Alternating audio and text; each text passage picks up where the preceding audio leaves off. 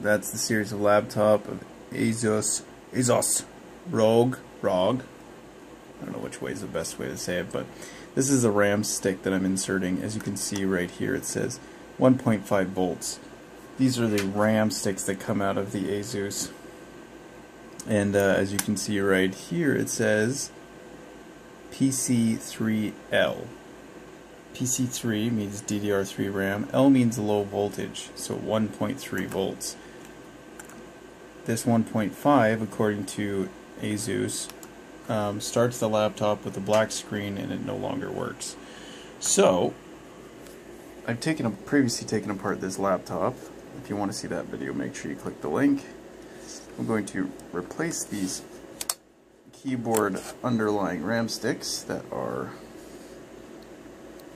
PC3L, okay, with ones that are not.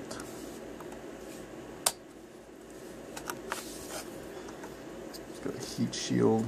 Here's the replacement, like we said, 1.5 volts.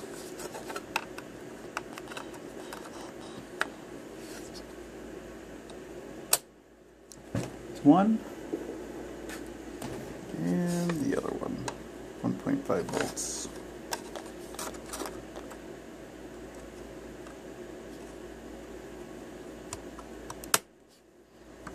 Alright, now let's slip the battery back in. This laptop is not even close to being assembled, but we're going to give it a test before we put everything back together. So here we go. And the monkey flips the switch. That is not connected or something. There it is. And there we go. The monkey flips the switch. The laptop is turning on.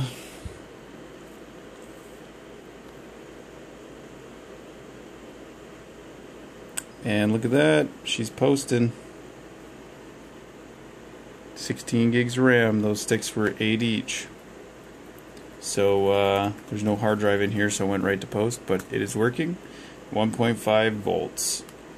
So thanks for watching, guys. If you want to see more, make sure you hit up the channel. We take apart this laptop, do other cool things with it, and we'll see you next time. Ciao.